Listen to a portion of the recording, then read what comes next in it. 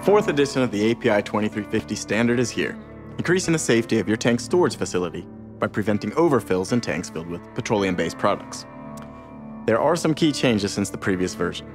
For example, management systems are now at the heart of the new edition, helping you create a best practice overfill prevention process.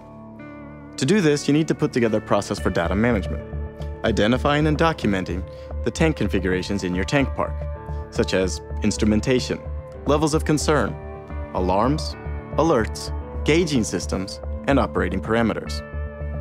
When the data for each tank has been collected, a tank database can be put together to store all the relevant information for compliance with the standard. While some tank configurations may have an acceptable risk, others may not. It's only after assessing the risk of each tank that an acceptable level of risk can be determined. Sounds logical, doesn't it? Performing a risk assessment is critical for complying with the API 2350. Your assessment should include specific areas such as product hazards, tank categories, manning levels, response times, and the consequences of an overfill. The result of this is that each tank overfill system is then classified as either compliant or non-compliant. In other words, the risk is either acceptable or unacceptable. But to close the gap between compliant and non-compliant, it is recommended that you put together a gap assessment plan, defining the steps you need to take to achieve compliance. Then you have the information needed to decide which tank configuration should be modified and prioritized, and of course, how much funding is required. Now it's time to select reliable and accurate equipment.